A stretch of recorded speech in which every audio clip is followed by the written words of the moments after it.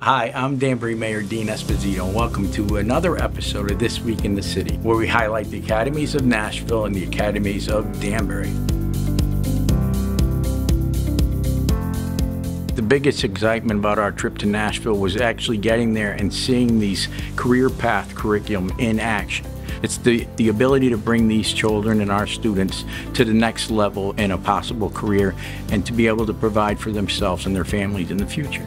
I'd like for my families and my kids to begin to think about Danbury Public Schools in not one large comprehensive building of 4,000, but instead 7 independent schools of 400 to 450 kids.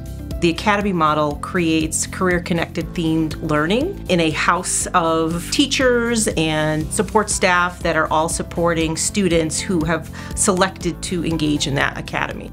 Our schools will have what we call small learning communities, each one with an associated theme.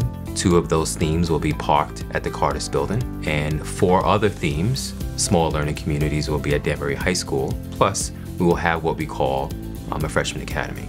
So it's rigorous college-level preparation combined with career-connected learning that can also result in students obtaining industry-recognized credentials. And this type of transformational high school shift serves the students well in preparing them for the jobs that actually exist out there in the world and that are also evolving and changing rapidly, but also the workforce needs right here locally. It's going to give our kids a leg up on the competition, particularly here in the region. We want to make sure that our kids are ready for not only college, but also the world of work. And we feel confidently that this path is really going to prepare them for that journey. Since day one, my administration's been focused on education. I think the Career Academy concept is going to bring us to the next level and give our students everything they need to be successful in life.